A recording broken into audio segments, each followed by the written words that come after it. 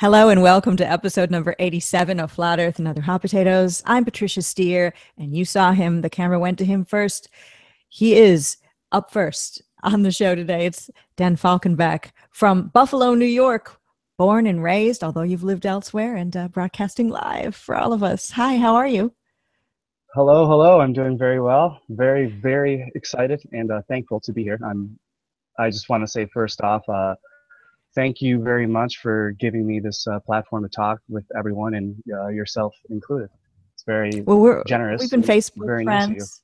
Oh, no, not at all. I mean, this show is it's kind of a Meet the Flat Earther show. Flat Earthers, Yeah, brand new ones who've been around a long time, people with hardly any subscribers, people with a ton of subscribers, because we're all in this together, whether we like it or not on this flat Earth. yeah, So, and you and I are yeah. Facebook friends. So, and we've been wanting to do this for a while, and today is the day. I want to know all about you. I don't know where to start first.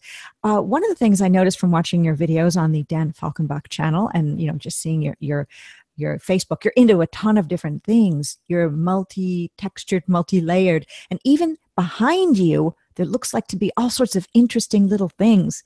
Tell us about Oh what's in yeah. your back. Oh okay. Yeah, actually, friends just came. You can hear me, right? Oh, totally. Yes.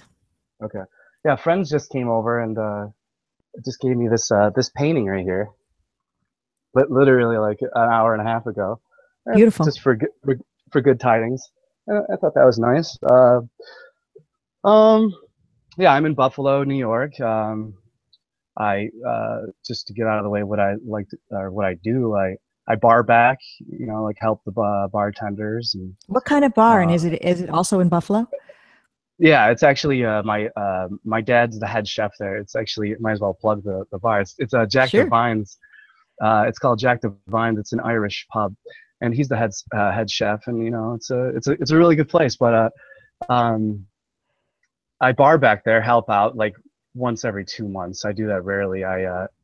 I plow sometimes in the winter time, make money, and obviously you can't do gardening and help people's lawns in the summer and springtime or in the winter time. So I do that in the spring and summer. But now actually you caught me in like I've been saving this. I didn't tell you this at all. I've been like you caught me at a super exciting time. I'm actually leaving. I've already driven across the country before from Buffalo to well, I took a pit stops on the way, but I'm doing it again now. I did it when I was 24 years old. I'm 30 now, and I'm doing it again. And I left like with like about $1,500 ish, and I lost a whole bunch in Las Vegas against my plans. That's not the But wisest thing to do when you're traveling across no, country to go gambling. no, it is. Well, my plan was to make a solid 1,000 before I went to Los Angeles, but I ended up losing like a solid 400 to 600. I can't remember. I was too depressed afterwards. But so where was I? Oh yeah. So Well, I now was, I'm yeah. I'm just about to exchange my truck. I just bought a new truck off my corrections officer buddy, and for like $500, and I'm gonna exchange that for hopefully a Scooby-Doo mystery machine, and then drive it back across the. Well, it's not gonna be painted that way, but it's be a van, down by the river, and so I can have a place to stay besides if I don't feel like staying at motels or hotels, I can sleep in the van down by the river, and and I get the reference. thank you, and and then I'm gonna make my way back to San Diego, and that's where my one of my best friends is gonna be staying, and I can go back there and relax and pursue other goals when I'm there. So you should do videos along the way, sort of the Dan Falkenbach Yeah, Flat Earth Tour I, 2016, whatever year I that am, we're in right and now. I'll challenge anyone who's watching right now uh, to think of an experiment or any experiment from measuring from New York to California, because there are railroad tracks that go along the way. But if you believe in the globe, the railroad tracks are curved. Railroads go up, and then down. That's interesting. I didn't know they know railroads in this country go. Did you ever go on a railroad that went up and down, Patricia? No, unless it was on a Yeah. bridge, and then it was a slow, Yeah. step up. Yeah, Exactly. exactly. Weird. Well, so you're doing this big adventure in your life, Yeah. and So that's a big you thing. used to live in California, I think, Los Yeah. Angeles area. Hmm. Yeah. I used to. Oh God, that's a whole story. I used to be. I kind of like. Well, my brother passed away when I was 22 years old, and he was 26 years old, and It's he got hit by. horrible. Yeah, yeah, well, it was awful. He got hit by a semi drunk driver, not drunk enough to get in trouble, just a little slap on the wrist for the fella. Underage drinker, but nothing wrong with that. Nothing happens to him. He just get just a little slap on the wrist. Not even gonna. I don't like feel the feelings that my father feels towards that fella, but it's just like, yeah, it definitely sucked. And so I was like pretty much depressed for, uh, solid almost 2 years. And so I was just stagnant for a year, 22 till 22 to 23 years old. And then my brother actually taught at the Stanley G. Falk School. And it's called the Stanley G. Falk School, and it's spelled the same exact way as my last name. And he was teaching physical education, and actually he eventually did graduate college, and he became a teacher, a gym teacher, physical education, and then I ended up going to the school and teaching. It's like a school for bad kids, like kids from kindergarten to all the way up to people who can vote, like 18-year-olds. And so I went in there, and I've never been to college before, but I don't know, I guess I'm well read and articulate enough to make sense. And I have a little nose congestion right now. That's why I'm a little You sound fine. Don't worry about stuffy. it. But yeah, so I ended up teaching at the Stanley G. Falk School for about a year and a half till I was about like 24-ish. And then I just like, I was writing a book, and I'm still in the process of writing this book. And it's all like, now it's just getting like really metaphysical. The whole thing is turning into literally what I wrote about. I started it, and I should have actually, it's right here, but it all ties into like right now, like all my life and the people that I'm talking to. I predicted it in 2007 actually. And the whole book was about writing a story about a fictional character, and then that was me. So I was writing a story about the fictional character, and then halfway in the story, there's 3 parts. There's Unit 1, the past; Unit 2, the present; and Unit 3, the future. And then in the past, I describe the past, and then the present I'm describing now, and in the future, I'm just about to write. I haven't written it because I've written the past and the present. And so now, when I was writing it, I was in the past. Now I'm in the present, and I'm writing it. And I know it's getting convoluted, but right now it's literally, I'm going back and I'm reading it right now, and everything I said is true. I became the main character of the story halfway in between. So Wow. it was a fictional story when I was writing it, because it was fictional, but now I predicted it would become real, a non-fictional halfway in between, which was the present, and that's now. And it is. And it even says I don't want to say the number, but I would save up a certain amount of money, and I'm like dead on with the money in the book. I just read it. I'm like, now I'm driving across again, but it's the second time. I've already did it. I didn't think I would already do it, but I've already done it. I fucked up. I failed, and now I have to go do it again. Did you, when you were writing that in the past about the present, which is now, I think I'm following you. I think we're following you here. Yep. Did flat Earth come into the story? No. Oh, no. Actually, darn, that would have been really cool. No. Actually, that it's interesting, because the reason I'm like procrastinating it and delaying it so much is because it's about 50 pages so far, and I have to go and rewrite all of it and re-edit all of it because I'm making fun of it. You can tell that I was making fun of the heliocentric model. In 2007 and 2008, I was making fun of oh, people think that there's something called a Big Bang, and we exploded out of nothing, and where are we going? No one knows no one knows where we're going or where we're headed. But there's black holes around, and no one what this is. And I was like, what the fuck? And I'm writing that in the past. What?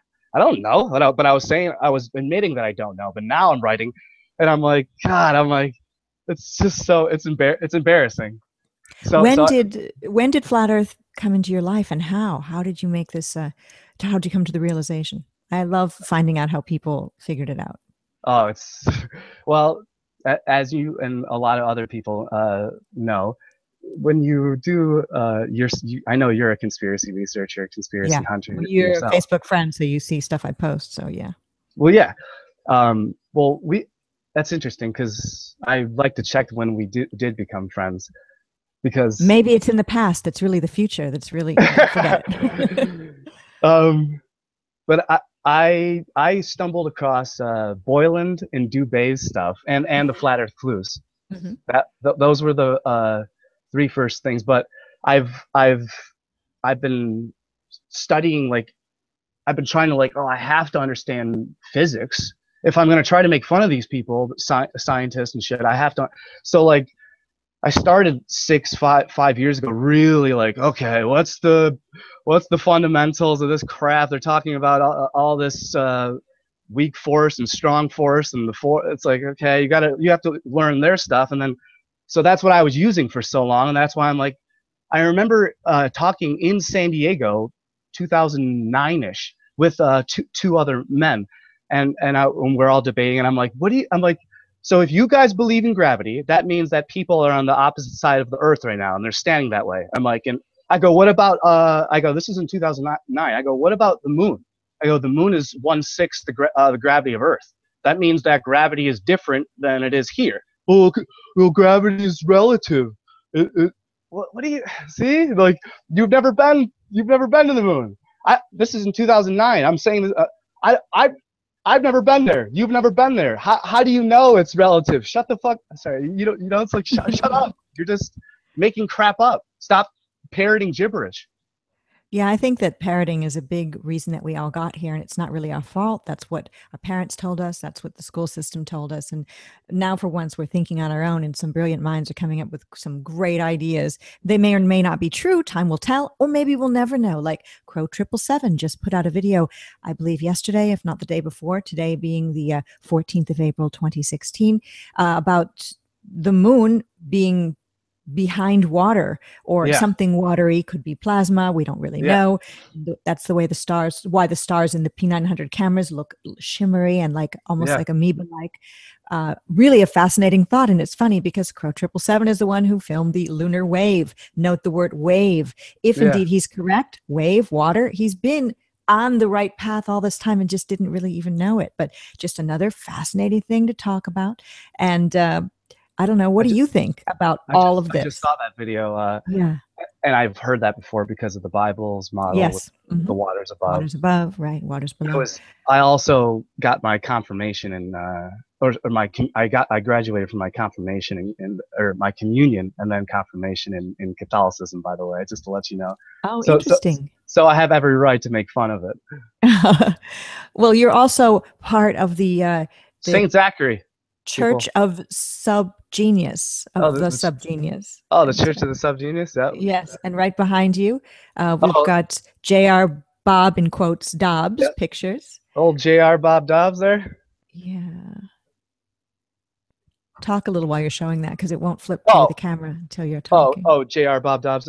It's just, actually... Explain the Church of the SubGenius, because... Like, people... I know, but it's hard to explain to people. I've tried. Really hard, and I've tried to investigate it, and you know way more than I do. So isn't it hilarious? Trying to investigate the Church of the SubGenius is a lot like trying to investigate the Flat Earth. You're like, what the hell is this?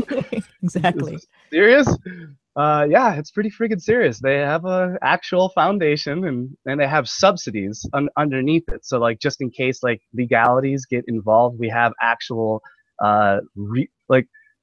The Church of the SubGenius is a real religion, but it's a for-profit organization, meaning it's for you profit. We admit to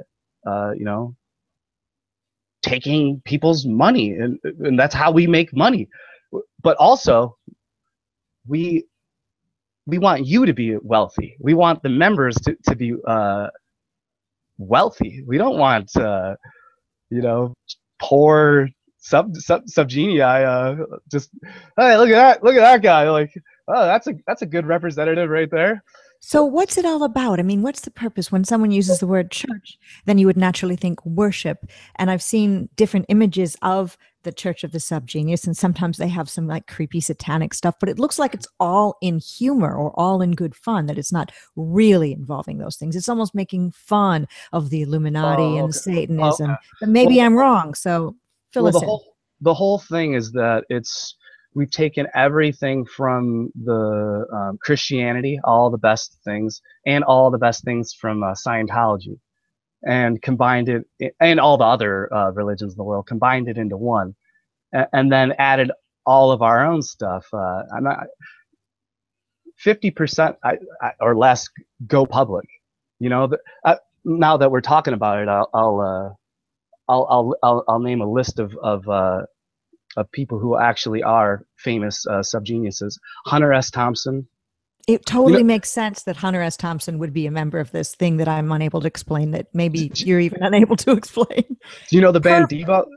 Devo, yes, of course. I mean, they support and probably are members themselves. Yes, I would imagine. Brad Noel of Sublime. He's okay. He I know the band Sublime. Yes. Keith Richards. Interesting. Makes sense. Burt Reynolds, Elvis Costello. Elvis Costello makes sense, totally. Mick Jagger, Robert Anton Wilson. And Robert Anton Wilson is probably the main reason I've known about the SubGenius, Church of the SubGenius for years, but I've never been a member until this past year. And because I was just like, what the hell is this crap? And and I'm going to get more into it. Let's see here. Pee Wee Herman Pee Wee Herman he owes us $10 though. Oh darn, we better.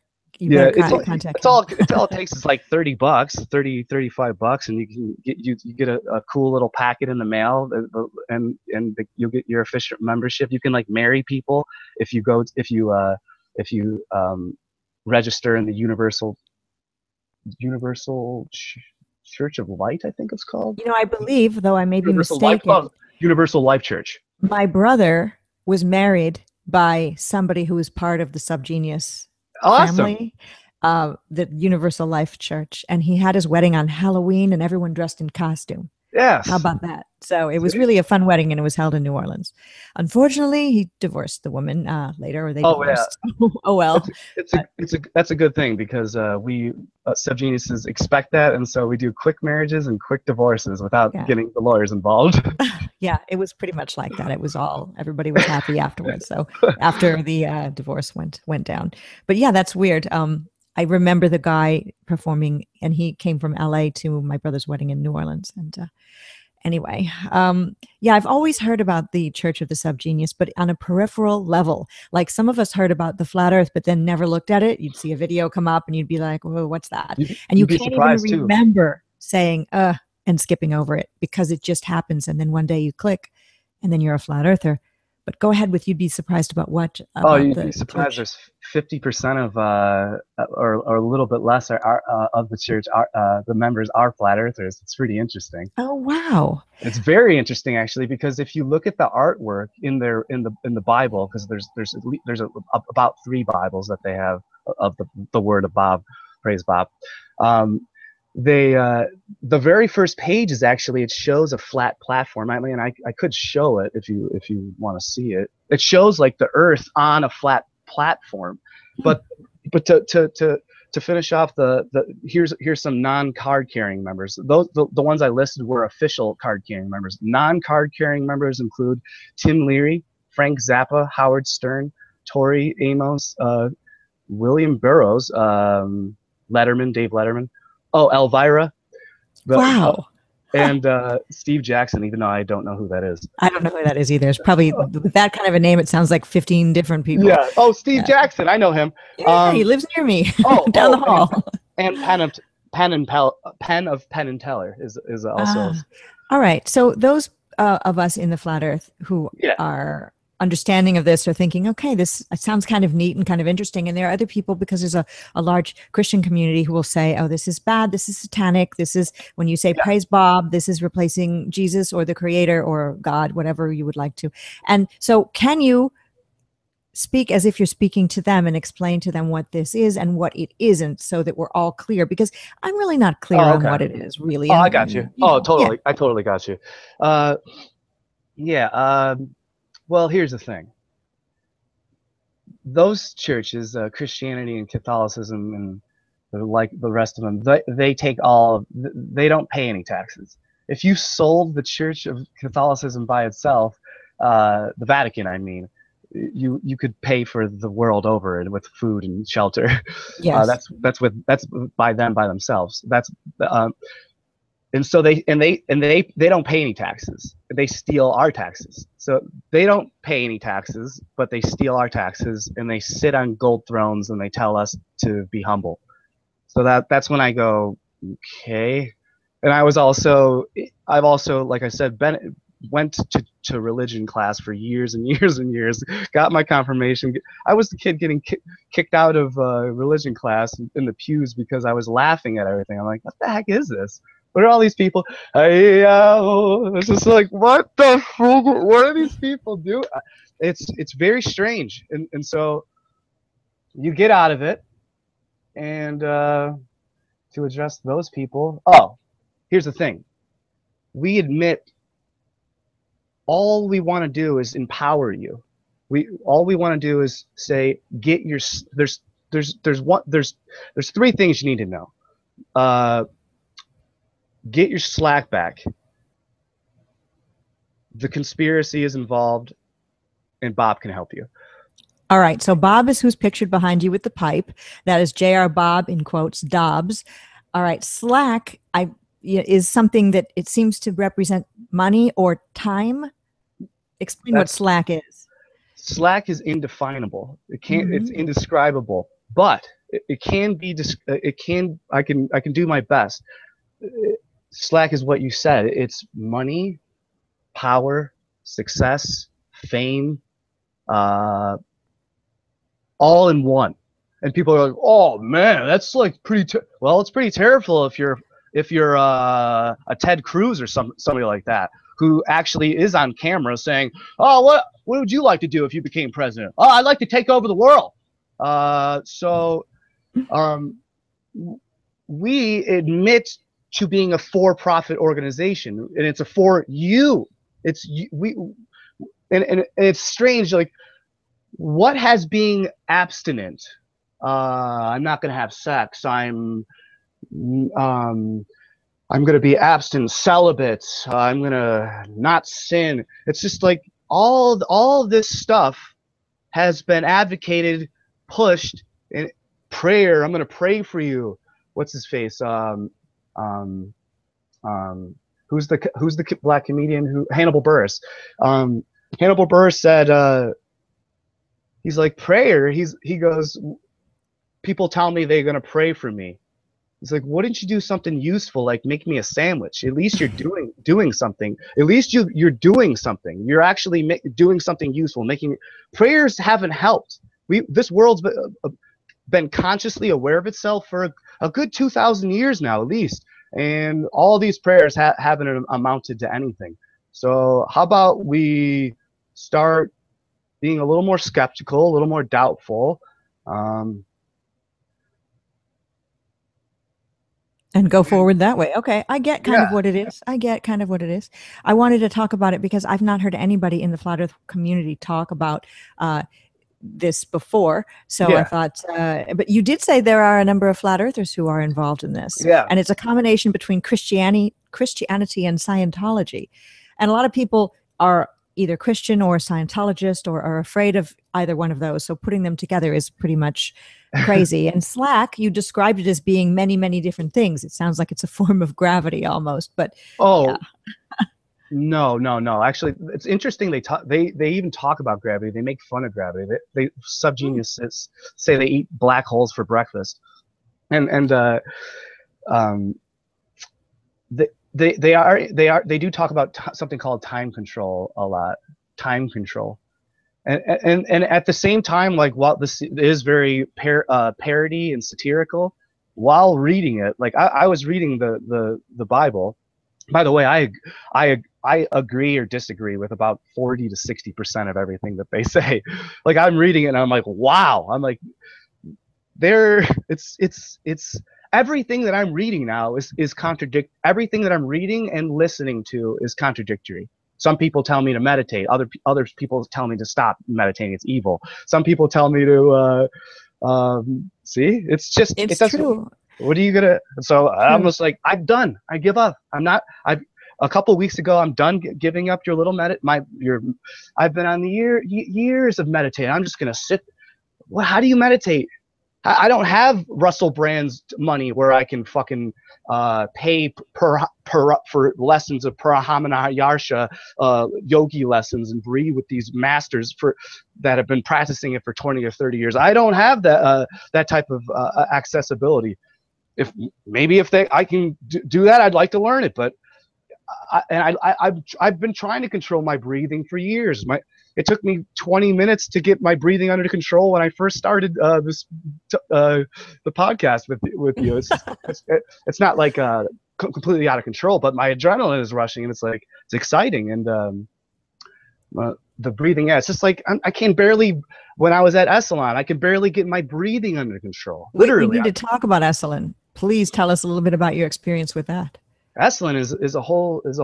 The reason I went to Esalen is because of Terence, McKenna, and Robert Anton Wilson, and like I just listed off a whole bunch of famous or non-famous SubGenii, like Alan Watts, Terence McKenna, Robert Anton Wilson, Tim Leary, Ram Dass, Rupert Sheldrake, I can, and so on and so forth. I see you posting quotes and videos pertaining to them on Facebook quite often, so I kind of know where your influences come from, who you respect, and all William Burroughs. He actually went to. They all chilled and studied at Esalen, different and probably lived there. Well, did live there and taught workshops there. For those who don't know, where is it and what is it? It could be just a word to some people who've never heard about it before. Yeah, the Esalen Institute. Yeah. Talk when you hold the book up, otherwise the camera won't flip to you. The Esalen Institute is from the Esalen. It's the Esalen Indians. It's a 5,000-year-old land, and because 5,000 years ago there were Esalen Indians living on that land. It's on the side of a cliff. There's mountains above it. And the Pacific Ocean right there, it's all flat. You've seen my pictures in the background. Mm-hmm. And see, when I was there, I was just mesmerized. I literally was looking at the flat Pacific Ocean, and I'm like, I made it. And tears strolled down my face. I'm like, this is. Oh, that's beautiful. The weird part is that I went there because it's conspiracy ridden. The Esalen Institute itself? Oh yeah. Explain how. Well, if you do any research on it, just like if you do any research on the Church of the SubGenius, the Church of the SubGenius has links to the Peter Jackson's. Is that maybe that's who? The Illuminati card game. Mm-hmm. You see all those the NASA card, the Flat Earther card. Yes, of course. And the Flat Earth is square, by the way. It's not the round AE map on the card, anyway. It's a square. It's the square, right? Mm-hmm. The edges. Mm-hmm. Yeah, so they try to make it funny, try to make fun of us. But even in the description, they say that too. It says, but these flat earthers are onto something. Yeah, they know something. So it's interesting. It has and that game is riddled with SubGenius propaganda too, and it's making fun of the church and it's calling them Satanists and stuff too. Yeah, the Illuminati card game and the whole SubGenius thing, they have a similar feel to them. Yeah, isn't that even the way they look and the art, and yes. Mm-hmm. So Robert Anton Wilson, I think is the one. I'd say he's 50% the reason why the Church of the SubGenius exists. I think that he invented the religion with the help of the other co-founders. So he spent the late half of his life inventing religions rather than studying them, and And so I went to Esalen because Robert Anton Wilson, like I said, Terence McKenna and Alan Watts went there. And so I wanted to go there myself and see what the heck it's all about.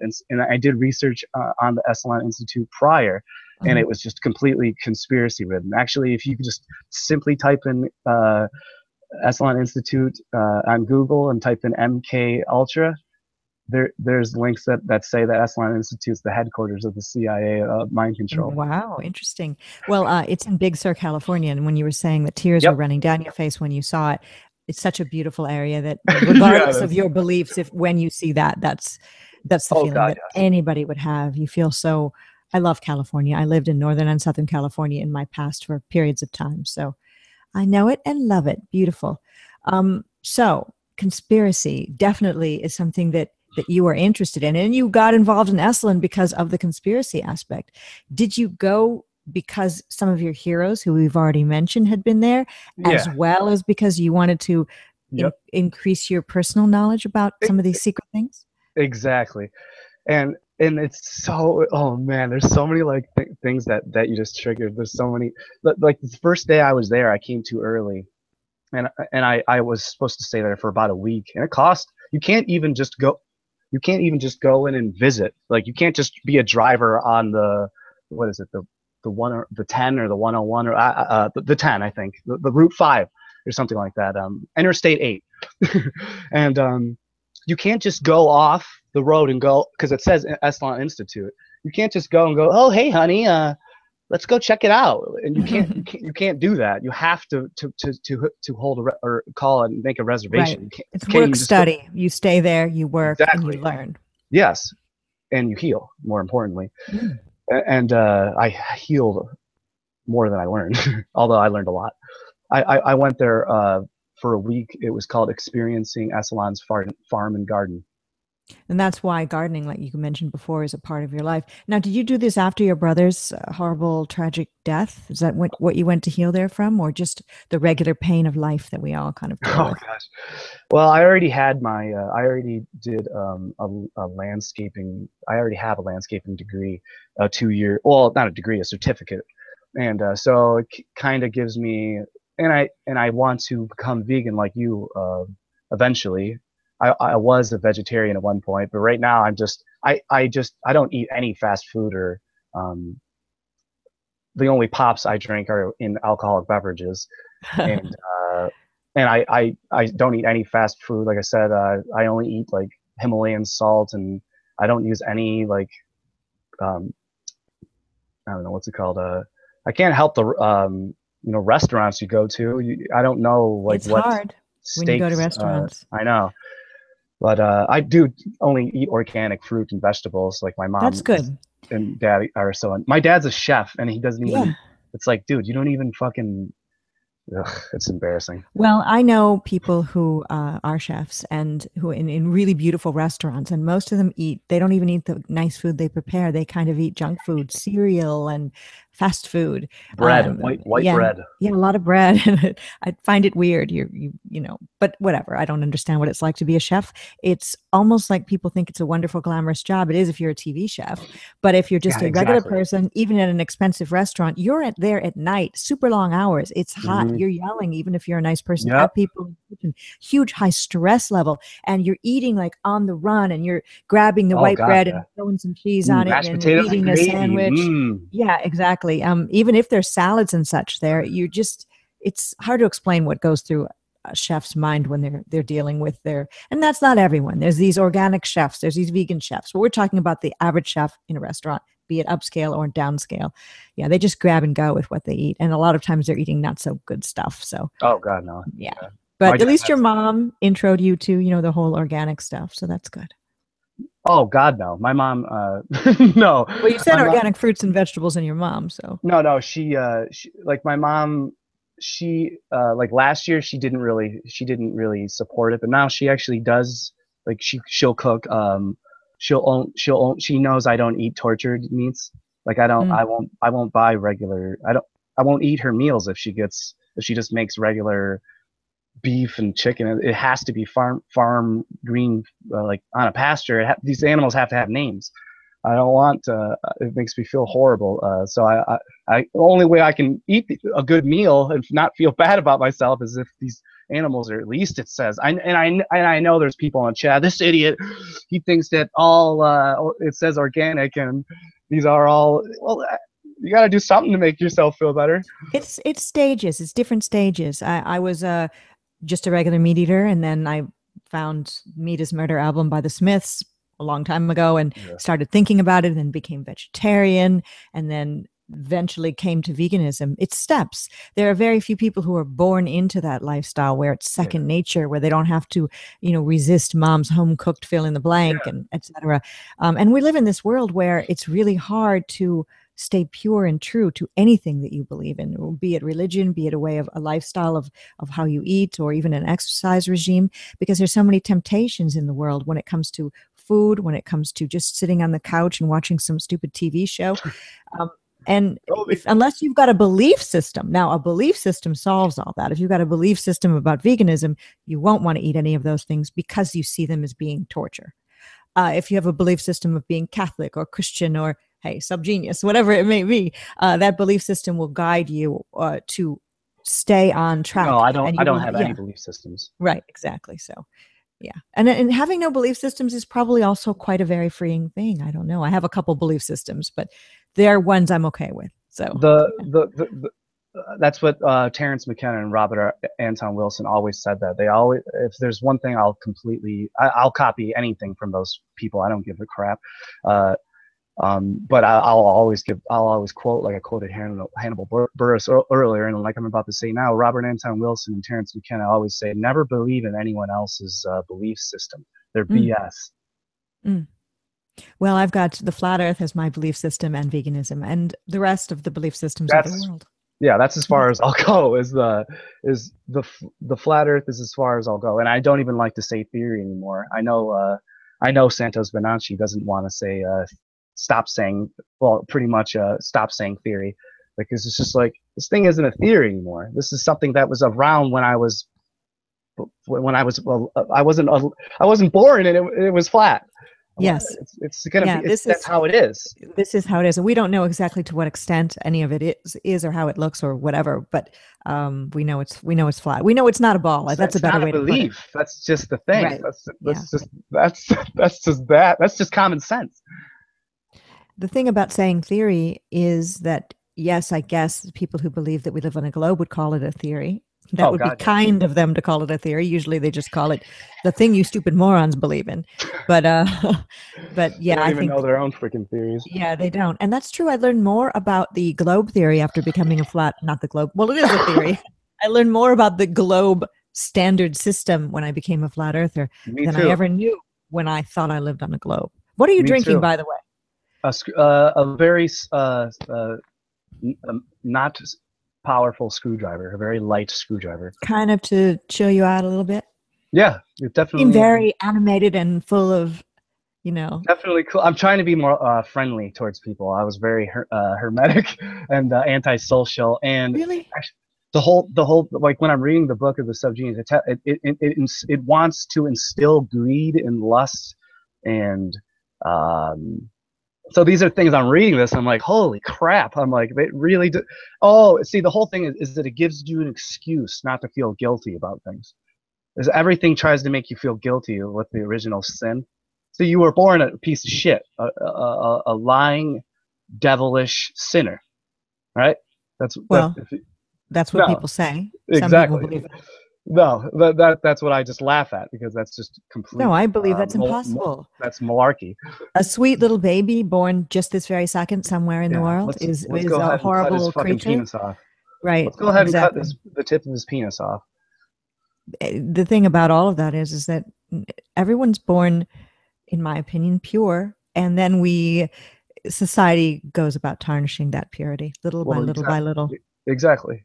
That's actually that's the whole function of school, colleges, and universities, is to destroy your individuality. So you like Terence McKenna. You must like things like expanding your mind with substances. Yeah, I love oh, okay. Well, yeah, I loved yeah, well, I haven't done I'm not a user. I don't I don't even. I love to talk about it, but I am going to make some videos after we get done talking. I'm going to talk about my psilocybin experiences, magic, aka the Mario magic mushroom. Well, actually, the Mario magic mushroom is a Stropharia cubensis. That's the species of that one's called. But the regular golden caps one that probably most of the people in the chat rooms have eaten before, those are psilocybin cubensis. All right. So if you were going to do one, which is the best one to do? Oh God, you want to stay away from Stropharia cubensis, the magic Mario mushroom, unless you're chilling with some Amazonians. Okay. Or no, where is that? Siberians. That's where. That's where. Okay. Well, actually, yeah, that's the Siberian magic mushroom is red, and it's red and white. You know, just like and what are Santa's colors? Alice in Wonderland, red and white. The mushrooms. And so Santa. Santa Claus is Shaman Claus, and he goes from village to village with this sack of mushrooms that he picks up, and he fills his sack with mushrooms along the way. And guess where he picks them out of? The evergreen tree that they grow underneath. Wow, interesting. Yeah, so the mushrooms grow underneath the evergreen tree in the morning in the dew, and that is the present, the flesh, the present of the gods. And so if you take it, that's when you meet the elf creatures. I wonder if they could also be the manna from heaven. Many people have theories about that. Yeah, it is. It is that what's it called? The soma. That have you ever heard about that? Yes, I have. But I've heard many theories as to what it could be. The soma was apparently that's another. The whole theory is Jesus and his apostles were a mushroom cult, and Jesus was the mushroom leader. Yeah, I've heard that as well. And people accessed higher divine aspects of themselves by using substances. Miracles. You're gonna walk on water when you're tripping balls with your friends. And so you've done only one of those mushrooms, the traditional normal one, the regular psilocybin. Pretty sure I've only done the. I like how you say you're pretty sure, because you don't really remember. Well, it's been about 3, maybe even 4 years since mushrooms have taken me for a spin, but I've done DMT a half a dozen times in the past. I haven't done that in 2.5 years, but before that, a year and a half or 2 years before that, I experimented with it, usually by myself. Yeah, pretty much always by my. Oh no! The very first time ever I did it, I was with 2 other people. But then the next 5 or 6 times after that, I did it by myself, and I did it the way Terence McKenna prescribed. All right. So when you did mushrooms, you ate them dry, or was there a tea? Did you do it tea? Oh, there's a whole bunch of different ways you can do it. You don't want to do it. You want to have like what Tim Leary called setting, and dosage. So you want to weigh your dose always to make sure you're doing the proper amount. And you want to get your setting correct, bulletproof everything, and make sure you're not with a whole bunch of crazy, chaotic people. Oh, it makes sense. At a party. Let's just take them in a party atmosphere. I don't know why I had a bad trip. Right, and I'm like 5 hours away from home, and drive home. Yeah, no. So you just make sure you just do the setting and dosage, and set your intent. All right. So when you've done it, for those who haven't done it before, what was your experience? And have you ever, well, I guess I was going to ask you if you've ever done any of these things with the knowledge of flat earth in your mind. No, because that's what I want to hear from people who've done ayahuasca, mushrooms, whatever, DMT. That's what I'm preparing. That's what I'm preparing for. Yeah. I've been the flat earth mindset. Yeah. I've been digesting and absorbing flat earth knowledge for over 2 years now. Really? 2 years. Like you said, it was right before. Honestly, I remember. I think you became a flat earther in March. Well, no, March is when I became one, but I didn't start doing videos till August. Okay, exactly. But I was posting on my Facebook, right away, but testing the waters with little posts because I was scared and people were defriending me and making crazy comments. You know how we all know how it is. Yeah, I didn't bring it. The avalanche until like a 6 months to a year into it. But yeah, it was around. It was actually it was almost to the date, like right now, like 2 years ago. Yeah. Oh, 2 years ago. Yeah. Well, Yeah, interesting. right about nowish. And so by so you said you're preparing to do some kind of, altering the way altering yourself chemically, let's say, with something soon. Well, no, I'm not going around looking for it. That's not something I go around looking Well, for. no, anything in life will, when the time is right, Yeah, will appear, I think. it finds you. Like, you can't honestly describe DMT. Go to YouTube and type in Terence McKenna DMT. Smoke a bowl and have yourself a good time and I've listen never to done. I'm not afraid of it just or anything. I've never just done it. listen just listen to Terence McKenna. They're 5 to 10 minutes to 20 minutes to an hour long clips or lectures, and just listening to him describe it, it's incredible. And Yeah, I've listened to those things, definitely. okay. Yes. So, Now, what about? Oh, sorry, I was going to ask you what about ayahuasca, but before you answer that question, go with what you were just going to say about Terence yeah. McKenna. See, oh man, now I have like 2 or 3 thoughts that What's going on at one that time? are trying to connect with one another. Now, oh man, DMT, when you did DMT, maybe that's what we okay. See, that's were, the where we whole point. Yeah. were. See, when, man, when you're trying to talk about these things and explain them to people, it's really, really hard. Because everyone is going to have a different experience. You're going to have a different experience than I am. But the weird part is that you're conscious. You're conscious of yourself doing it. You don't just, like, I was just laying in my bed right there, and you have just you're 3 tokes away to what would be called a mystical experience, and you take the 2 rips, and most people think that's enough because they're already in a different dimension at the second rip.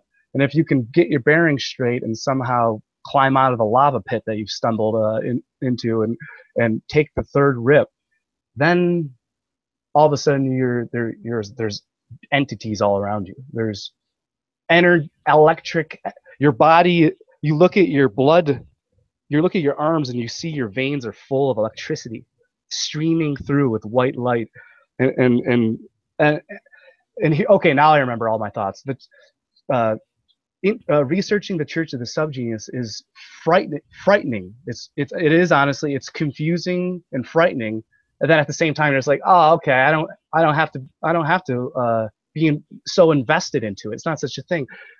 Researching the flat Earth, it's frightening because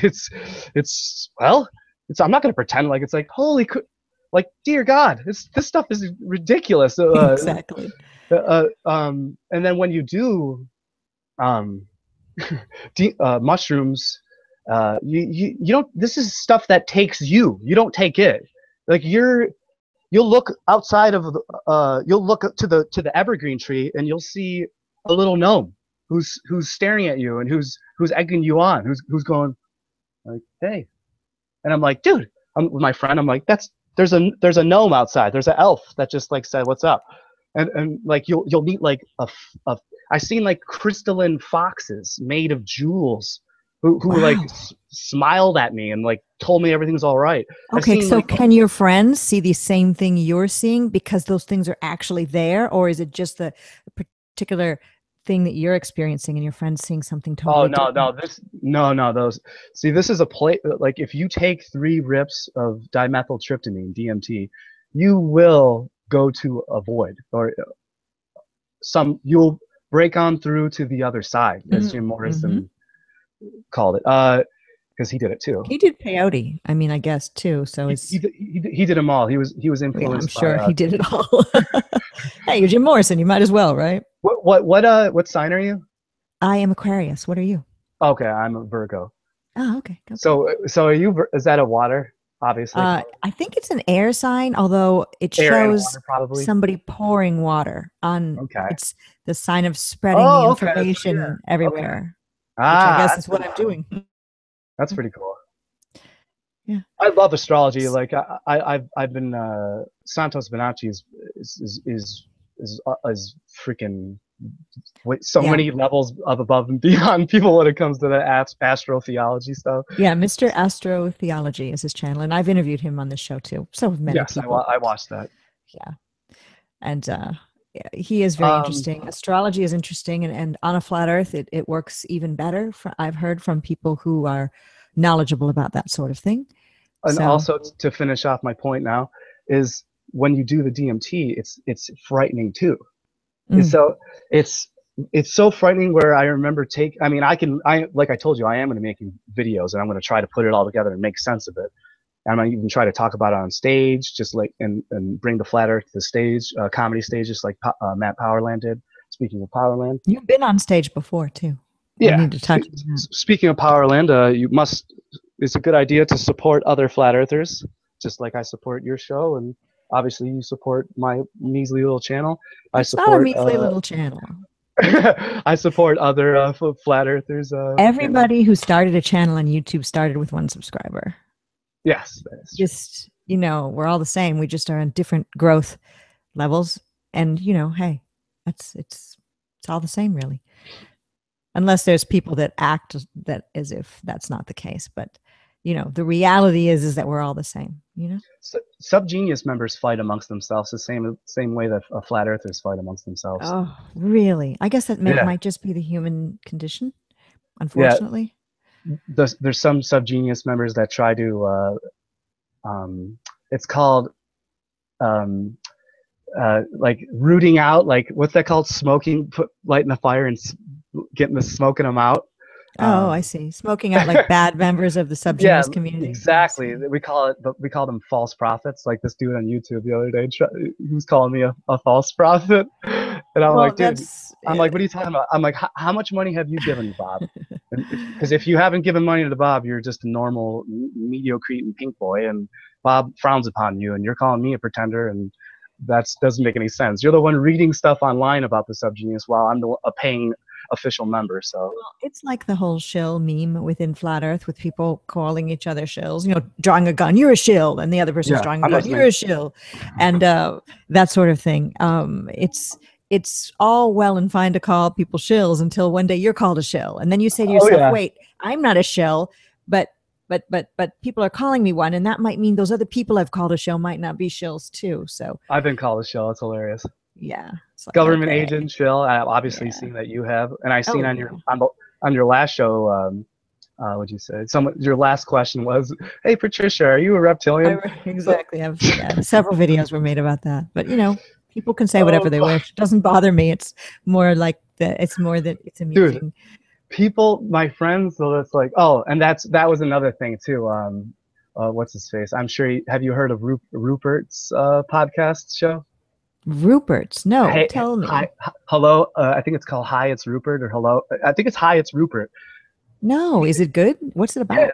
Yeah, it's great. He's interviewed Santos Bonacci. He does pretty much the flat Earth and other hot potatoes thing. It's pretty much the same. Does he do flat Earth? He did, but he made fun of me like 7 months ago when it was his very first tryout. His very first tryout live hangout thing, and I was in the chat because I've known him for years, and just like I've known Santos for years before him, and I've known. I mean, Santos and I were friends on Facebook in 2010, and then it's weird because he defriended me for some odd reason, and then we befriended each other again this past 2 years, and it's funny. You thought you were a shill, probably. I don't know, but. So wait, what were we talking about? I don't even know what we were talking about. DMT is where we left off. I was going to ask you about ayahuasca. I know from what we've talked about previously that's not something you've done yet. Is it something you want to do? Oh, absolutely. But you have to have you have to know. You don't just want to go to because now it's becoming super trendy to go to some American resort and do ayahuasca with some fake shaman and shit your brains out and I who the heck knows, but you have to know the correct people. You have to know there's bad shamans, there's evil shamans people, who will Yeah, and spit psychic darts at people. Who like you'll be under the influence of ayahuasca. You'll look around. I've heard stories that the dude who was under the influence of ayahuasca, he could see that his wife was cheating on him with one of the other people in the group. And so he had like a fucking complete breakdown episode. Because, yeah. That sounds horribly miserable. Yeah, that would be uncool if you went with your wife and found out she was doing that. So, like, you want to have, like, when I went to Esalen, yes, I wanted to heal. When I went there, it was actually on my brother's birthday, June 10th. And I did not plan that too correctly. Maybe I did unconsciously or something. That makes sense. I had a break.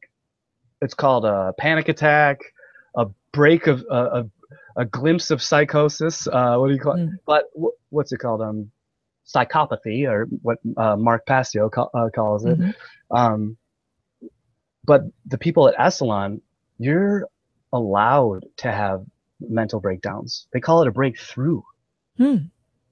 Because like our society doesn't let us heal. Our institutions, we go there and we go, what is that one called? What's that one song called? Like, we got to keep them sedated.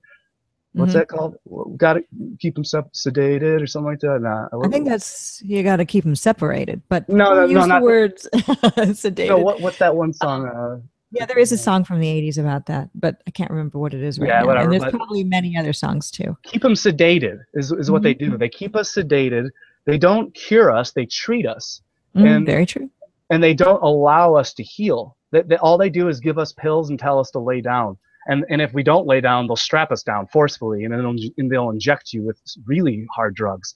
Now, I've never been in a mental institution, but I've had plenty of friends that have been in mental institutions. So I know their experience. I know their experiences from what they told me. It's what's that? Watching that one movie, One Flew Over the Cuckoo's Nest with Jack Nicholson. That's what I always think of when I think of mental institutions. Those images. It is that. Really? Okay. Yeah, it's that. And well, when you had your breakthrough at the Esalen Institute in Big Sur, California, it's out of body experience. But you weren't strapped down. You were allowed to just be you. No, right? I wasn't strapped down. No, but I was drugged by a lady there. Really? That sounds frightening. No, it was horribly frightening. Yeah, I was there for, like I said, a week. Well, it seems like the Esalen Institute, if they're drugging you, with pharmaceuticals, that they're no better than just no. It was my own fault. No. It was my fault. When I went up there, I actually had well, I might as well. I had, well, I'm not going to say that. Oh, now the whole audience is like, tell us. I could have brought stuff up to Esalen but I wasn't aware of it, so I just followed the rules. I didn't realize they were still hip to that sort of thing when I went up there. And so when I went up there, it's a complete detox. You're eating complete 100% organic food, and you have the choice to be vegan if you want. And oh yeah, it's amazing. All their stuff is farm. It's all organic and farm raised. We grow it ourselves. I was the one there growing, seeding the next crops for the next season. So it's a self-contained community. Everything that they have there is 200 people max, right? And they keep cycling in hundreds of people per month. And it's not cheap either. Oh God, no, it's not cheap. Be involved in this. Yeah. It's at least $500 to $1,200. Now, what about belief systems and religion and that sort of thing within the Esalen Institute? Oh, they're totally neutral. Well, that's good. That's just like how I am. Do celebrities check in? Is it one of those places where people detox? Yes. Ellen DeGeneres, Oprah, all the like Andy Kaufman. Oh, really? Yep. There was a show, I can't remember the show, a famous show that was on television just finished its season finale. It would make sense if I knew the show, but I'm still trying to think of the sedated song, so I'll come up with it. Dang it, we'll get that. Somebody will do that. Thinking the Ramones. It's just my mind is It blanking probably right is. now. It's a I mainstream want to be radio. sedated. That Yes, one? that's what it Okay. is. Okay. All right.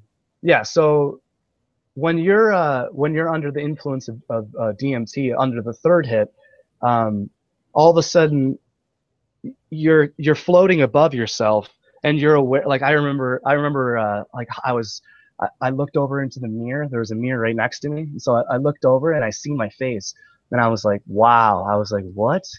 Uh, a a beautiful but horribly terrifying creature I am, staring at myself in the mirror. And then all of a sudden, I started hyperventilating and getting in touch with my anger. I was sitting on like a meditation pillow, and I was trying to honestly meditate and be calm. And all of a sudden, pure rage and anger took over, and I was like hyperventilating, like looking at myself in the mirror, like holy crap. But then all of a sudden, I looked back into the mirror while this is going on. It all like completely went away, and when I smiled, and all of a sudden I was just like, why am? And then I'm just like, all of a sudden, like something just tells you to relax, dude, relax. You got nothing to worry about. You don't know enough to worry. That could be the quote of the show for all of us. Relax. Quit worrying about things. Terence we don't McKenna know said, enough to worry. And is it from Terence McKenna? That's Terence McKenna. You don't. Well, relax is me, but you don't know enough worry.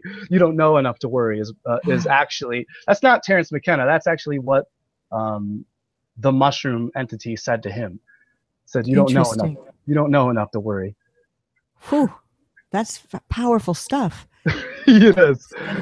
And you could, also, without even doing mushrooms, just think that to yourself when you get in a stressful situation. Exactly. When I studied Terence McKenna, I realized that these entities that you meet, and they're similar, the mushroom entity and the DMT entities, they're similar. They're like cousins with one another. They like try to get you to be like them.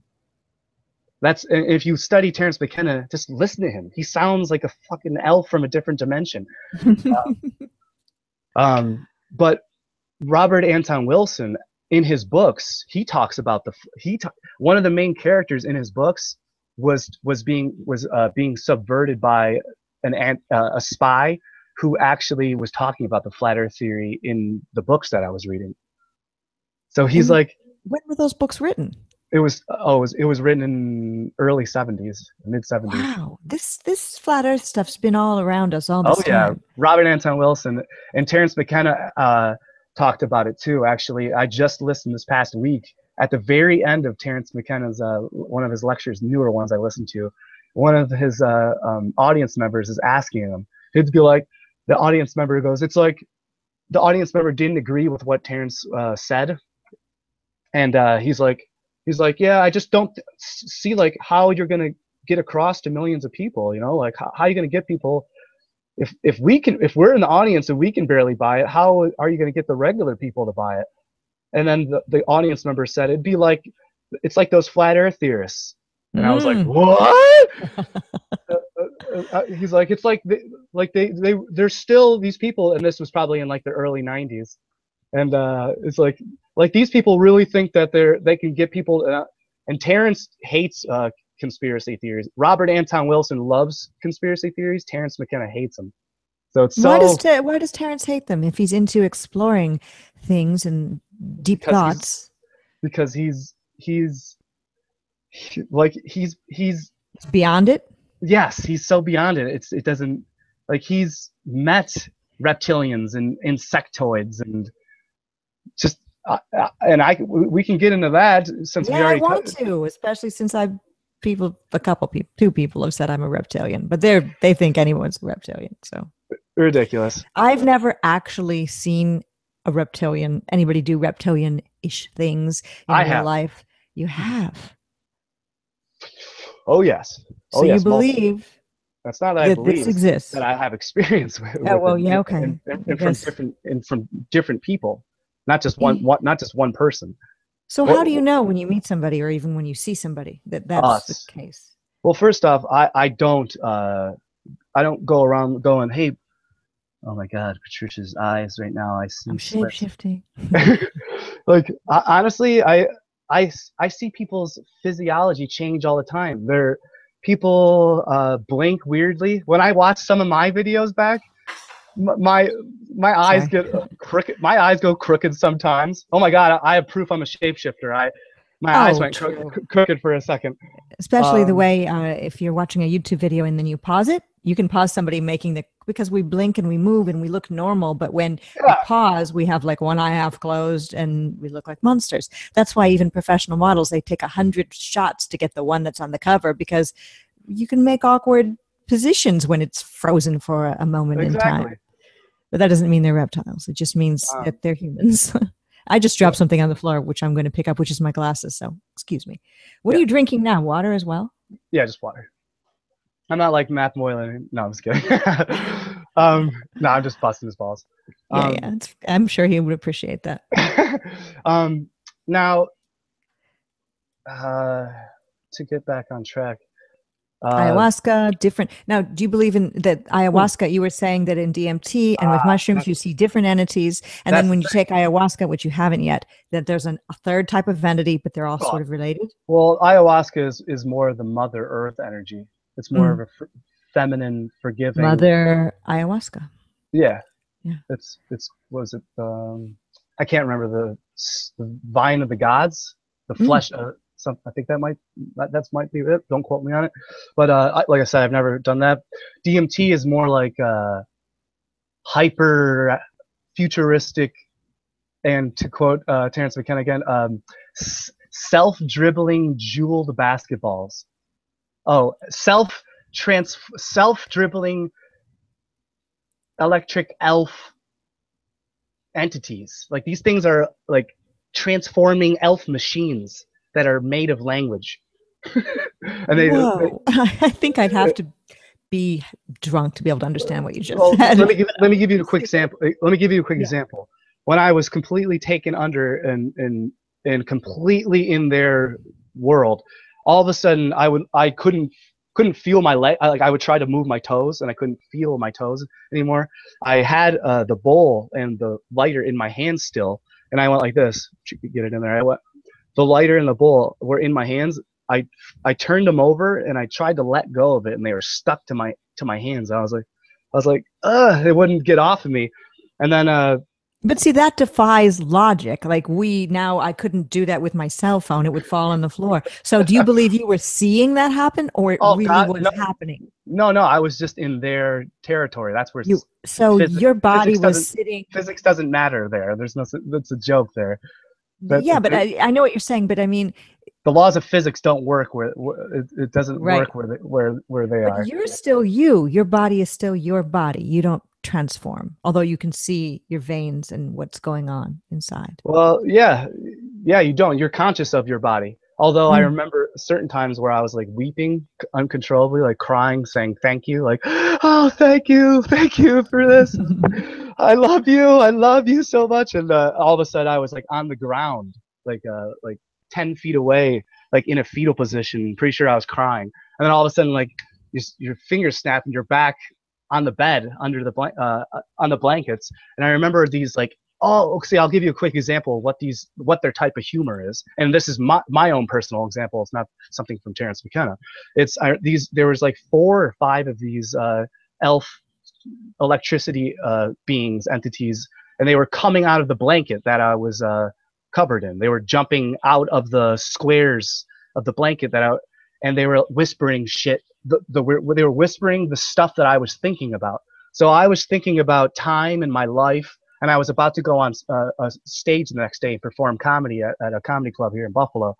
And I was thinking about that, what I was going to say on stage. And so these elf entities picked up on it, and they're like, he's thinking about his life. He's thinking about his life.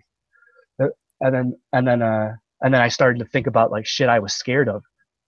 So then all of the stuff that I was most scared of, ways of getting murdered, like Mm-hmm. all of those things came true. They showed me me getting murdered in my most, I don't even want to say them because they're so awful, getting crushed, bent in half, like from the completely, and breaking your spine. You get like having a hand come over your shoulder, and all of a sudden a knife just stabbing multiple times into your gut. And by the way, I anybody who's never done DMT is now listening to this saying to themselves, I I will never do DMT after hearing this. And I remember getting stabbed in the gut, and I remember it was I was like, I didn't even care.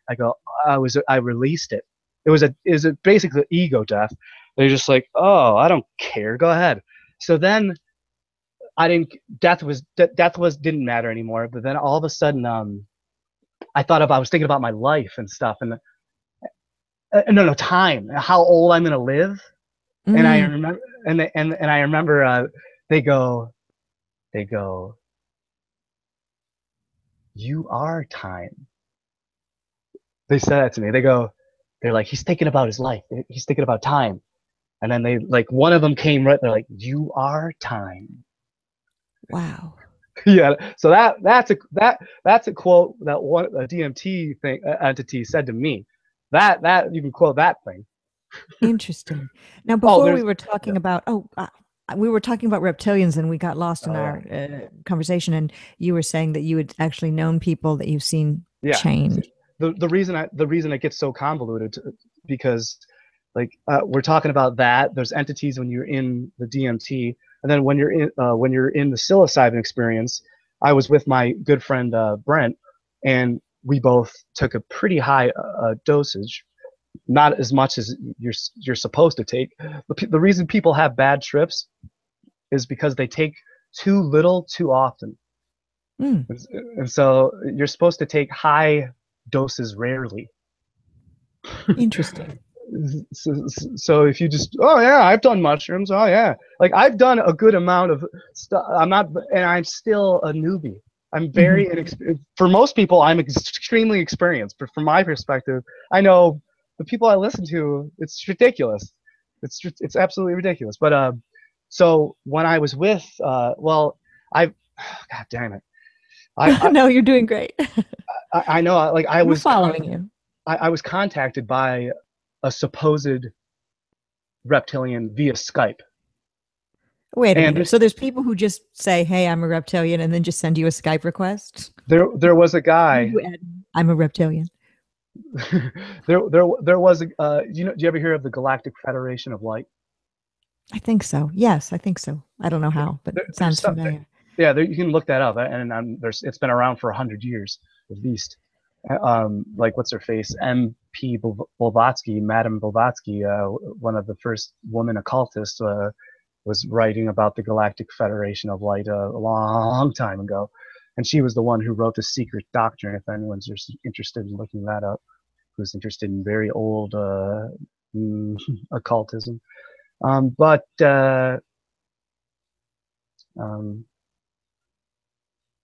my friend, what we were talking, my friend Brent and mushrooms. Yes, that's it. Okay. Reptilians, so, I think, is somehow tied in. Yeah. So he. Oh yeah, and that guy. See, that's the thing. Like, okay, I'll talk about that guy then first. This dude on Facebook about 2008ish. He contacted me on Facebook, and it said his name was Salil Razdan. I don't care if his Salil Razdan. Pretty interesting too. Yeah, I'll get into that. So he's supposedly from the Galactic Federation of Light, and I've already known about the Galactic Federation of Light and reptilians before this guy. A little bit, very, very, very little bit. And so this dude gets a hold of me via Facebook. I accept his friend request. We get a hold of each other via Skype. And this dude had me convinced that he was even a level above reptilian. Do you ever hear of the level above the reptilians? No. It's like masonry. It's like above 33. Yeah. The reptilians are the low class, the non-royal bloodlines. The royal bloodlines of the reptilians are called the draconians. Oh, I've heard of these names before. Draconians is, dragon, draconians. These are literal beings that can shapeshift into two-ton giant dragons, apparently. And you know, I say this because it probably existed at one point in some civilization, just like unicorns and like, to me, fairies and elves exist because I've seen them. You've seen them. Uh, um, I haven't. I've seen little gnome things, so gnomes could be real. Uh, I've seen gray hybrid alien things in my dreams when I was sleeping, so that I know what the difference is. I'm not just like making up stuff. So you have this guy, and I talked to this dude via Skype for a year, and I was convinced that that he was not screwing with me. The reason why is because he knew so much. His knowledge was ridiculous. He'd blow my mind all the time, and I would just be talking to him, and I would keep it a secret from most people. And but then my friends in New York, I'd be like, yeah, I'm talking to this supposed draconian reptilian thing, and they're like, what are you talking about? I'm like, you want proof? And so my one of my girlfriends, Danielle, she gets a hold of him, and she contacts me back immediately and says, holy crap, this dude was answering my questions before that I can answer them. Interesting. So draconians use Skype. You'd think they'd be using something more advanced than that. Think, you know, underground bunkers and Skype. I know the Galactic Federation of Light supposedly has quarantined Earth. That's all I really know about it. Because there's dark forces. So that could work on a flat Earth. That could work on the ball Earth model. Hey, you know. I can literally talk about this dude for an hour straight. About how he tricked me into thinking the world was going to explode, and then how I challenged him and called him a pathetic liar, and that why you go around tricking people like this, and then actually he didn't tell me that he was this. Like, it's not just that like he told, oh, I'm a reptilian or I'm a draconian. I had to guess it. I didn't know it. So this dude told me that the world was about to explode all of a sudden, Jurassic Park style. He just lays a bombshell on me. Oh, world's about to, everyone's about to, I'm like, dude, I'm in San Diego relaxing. Screw you, dude. F you. What the hell are you talking? I was scared for a millisecond. I was frightened to death.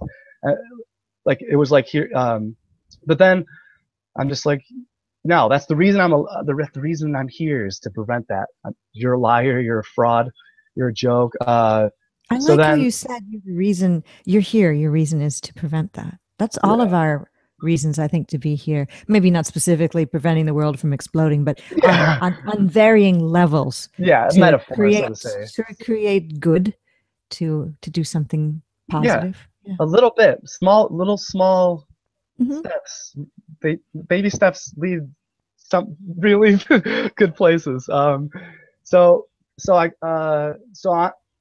I for like a week we talked a lot, and for like a week I didn't talk to this guy.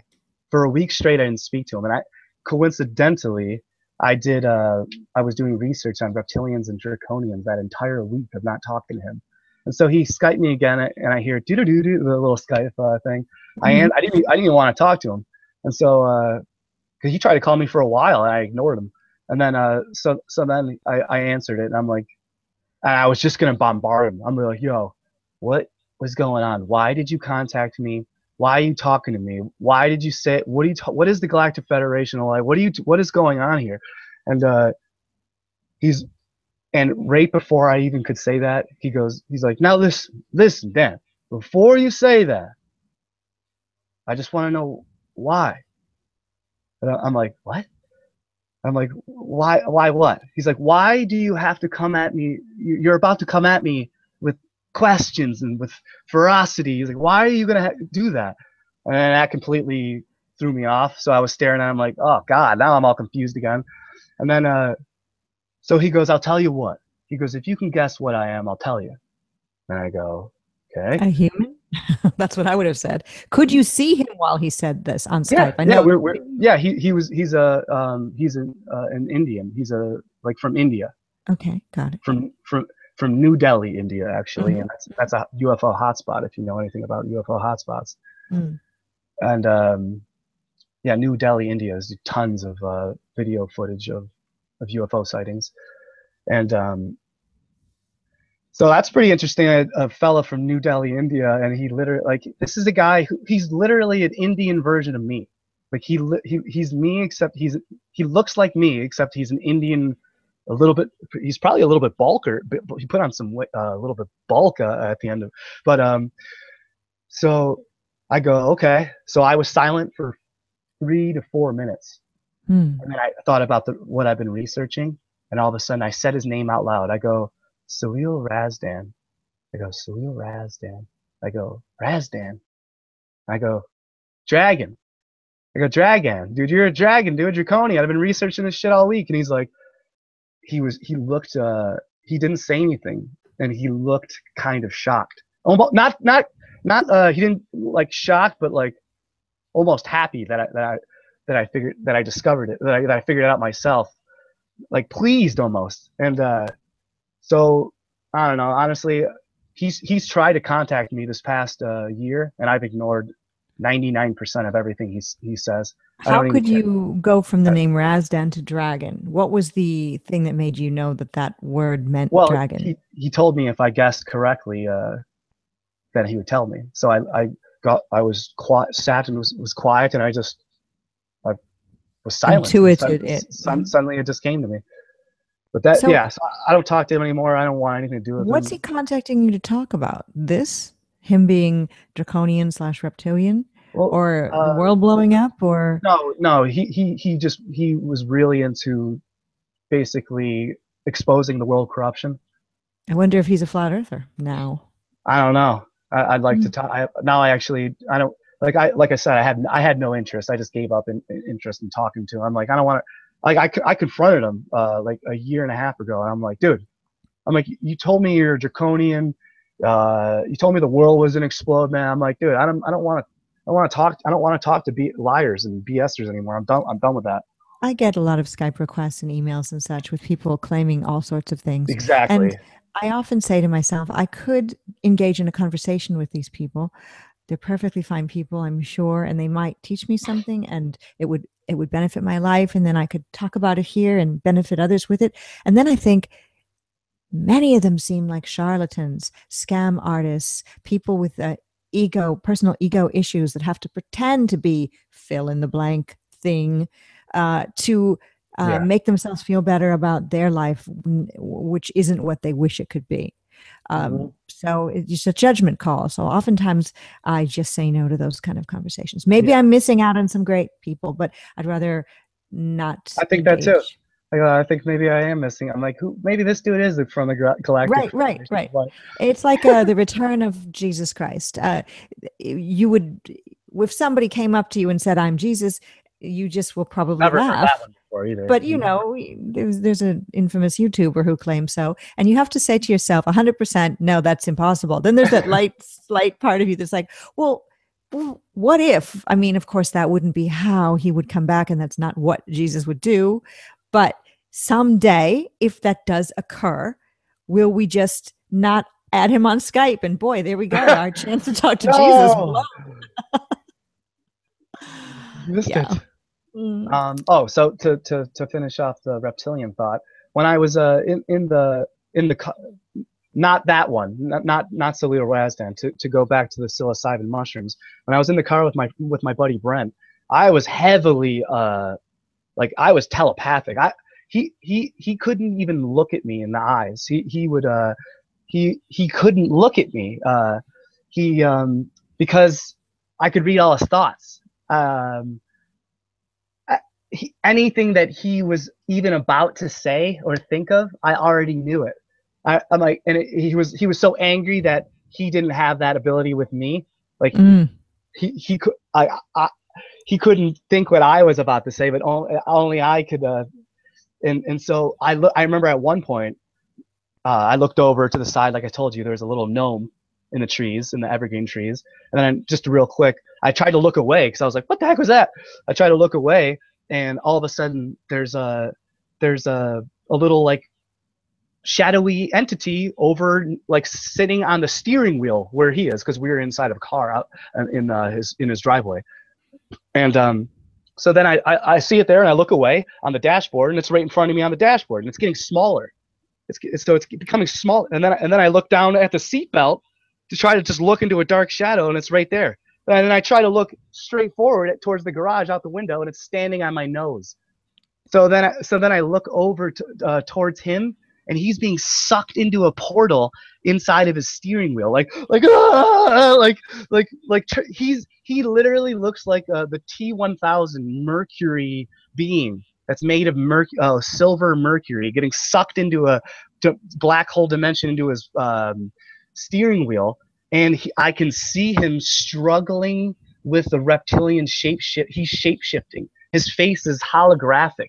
He's struggling like there's a reptilian breaking out of his human form. And I'm looking at him like, holy shit! And then it just stopped. He won whatever the struggle was, whatever he was doing. We were time traveling, and we came back. We felt like we split apart millions of years apart, and then we came back together, and we were like, yeah, dude, we made it. The world's gonna be all right. So did he have those experiences of being sucked in, or was that just what you were perceiving? No, I experienced that from him. He experienced it different. He laughs. He loves hearing the story. He loves Dad, tell him about the time that right. But he probably saw you do all sorts of crazy stuff that you didn't expect. We were like, just when we opened up the door, like I could make this it was nighttime. I can make and there was cars on the street passing us, like headlights. I can make the headlights, the cars that already passed us, I can make them go back. The cars would pass us, and I'd reverse time, and they would go back. The moon was going above us, and I reversed it and turned it to daytime. I made when I opened up the doors to go to the bathroom, which I have to do now. Because you've been drinking. There's like a tornado, a hurricanes, and we're like, it's an experience, man. It's like, and still I've never taken the heroic dose. The heroic dose is 5 dried grams in silent darkness. And that's what we're talking about, mushroom. Okay, mushrooms. That's 5 dried grams in silent darkness, and that's what Terence, McKenna, and Bill Hicks call the heroic dose. Interesting. Well, I'm going to talk to you just for a few moments more because our show's coming to a close. But I do want to ask you about comedy, so you can use the bathroom. Comedy. You're on stage. You do comedy in New York. I have 2 years. Are you going to be doing it again? Oh, I'd love to. I go see all the most famous comedians in the world and the most people that have influence on me, like Dave Chappelle and Russell Brand, and I just saw Jerry Seinfeld recently. Bill Burr, I saw. There's tons. So I still want to see a whole bunch of comedians, and I just want to, like, Louis C.K., fellow redhead. And so I'm more of a comedy scout. Like but I'll get back on stage. The last time I was on stage was in Buffalo at Nietzsche's, and I was kicked off stage by the bartenders and the bouncer. Really? Why? What were you doing wrong? Oh, because I made fun of, it was in 2012? Wow, so it's been freaking 4 years. I like Stephen Wright as a comedian goes, and I like the other Wright. People that you've mentioned as well. So. Very dry. Yeah, I like that. Love it. The kind of things he says just make you, I don't know what well, dry humor, you know what that does to you. Yeah, George Carlin supported SubGeniuses. Really? That makes complete and total sense. Robert Anton Wilson had a big influence on George Carlin. Well, let's close a little bit by talking about, unless we've missed something. We've talked about everything that I was expecting we'd talk about. Fun. It's been so fun. About the flat Earth in general, and what kind of videos are you thinking of doing? I know you, just from being a Facebook friend, you one of your hobbies is you like professional basketball, you like Kobe. So that's an aspect of you I kind of wanted to let people know about you, that you're not just this person into all this metaphysical stuff. You also like normal stuff, like professional basketball. Yeah, I like playing basketball, I like book collecting. But like you said, I'm going to make some videos. My next videos is going to be about like, nobody knows what air or water is. Nobody knows what air is by itself. Nobody knows what water is by itself. These are These are entities by themselves, individual entities. Well, science will be able to tell you the chemical breakdown of what air and Oh water yeah, are. they got it. They got 100% correct. They know everything about air and air and water. Nothing more to be discovered about air and water. Even though we'll be driving in cars that are hydrogen based and going over bridges that are made of water in a couple of decades. But well, we'll also be living on Mars by then too, right? Oh God, no. Well, there will be people that will believe that we are on Mars because there's people that believe there's a rover on there now. So. Oh yeah, I forgot. Oh man, it's too funny. So. Yeah. So the next another video is reality television shows. Like I'm sure we've all watched them. Oh yeah. And it should be a flat Earth reality television show. That would be pretty fun. It should be called the United Nations reality television show, and they should have cameras in there, like real world, and they should have tons of cameras infiltrate the United Nations, 24/7, just like the news, and actually have the world leaders go there, have conversations, and solve things and solve issues. You know, like. They're supposed to? Yeah. It's just an idea. I don't know. What a crazy concept that would be. Wouldn't that get good ratings, you think? Well, it would probably be incredibly boring. No, there'd be edits. They'd be like, oh, here comes this law. And then they'd be like, oh, there's an edit. Oh, I swear it was martial law. It's not going to be declared. But yeah, no, exactly. Yeah. But the idea of having government have a camera on them 24 hours a day with everything they say and everything they do in some way, although it's very Big Brother, we might be able to circumvent all the issues that happen. But then again, who wants anyone to spy on the government? Because if we do that, then they already spy on us. But no, let's spy on them. It can't be good for some people and not good for others. So we have to all have nobody spying on us, in my opinion. Be free. Yeah, I like that idea better, actually. Well, I have enjoyed talking to you tremendously. It's been so much fun. It's been everything I expected and more. And is there anything that I've not touched on that you want to get across? Or I'm sure there will be when we both turn our microphones off. But yeah, no, it was super fun. I want to thank you for having me on and inviting me on. Say. Love ye one another a little bit more. Let's try to be a little more friendly towards one another. I know we all get angry because I certainly get angry. I'm living with my parents now, but I will be getting out of here within 2 to 3 weeks. And so mind your anger, become a little more alert and aware. Get in touch of that childlike spark that we all have. And since we all know that and we all have that, and we get to the flat earth and then it's all like stripped away from us, and then all of a sudden we're like children again, and then but this time now we're children with we got our slack back, and this time we're more alert and aware, and they will never let them take it away from us ever again. Dan, that's a great way to close the show. Thank you so much. Thank you. Dan Falkenbach is his name, Falkenbach. That's the name that he has, and it's the name of his channel as well. What are you showing us there? Oh, just the little maps real quick. That's the doctor's. That's the Professor Ferguson's map. Interestingly enough, I don't know what this map. I don't know what that one is. But interestingly enough, the Gleason's map, which was made in 1892, was published in the Buffalo Electrotype and Engraving Company in Buffalo. Interesting. Isn't probably that crazy? That building is probably made of brick, like many buildings there are, and probably still exists. And if Tesla you could find it. Oh, it's there, yeah. And Tesla was involved with Buffalo and Niagara Falls, and the first hydroelectric powered thing in the world. So there's so much history here. Buffalo's old. It's like it's riddled with Freemasonry too, and all the architecture and stuff. You should walk around and make a video videoing some of that architecture. That would make a cool video. I should before I get out of here. I will. Yeah, like get one of those selfie sticks and then talk about it and walk around. Selfie stick, damn it. Yeah. Well, they would work because you could show things. And all right, I guess I'll get a selfie stick. Yeah, I know. It's sort of selling out to get one of those, but you know how it is.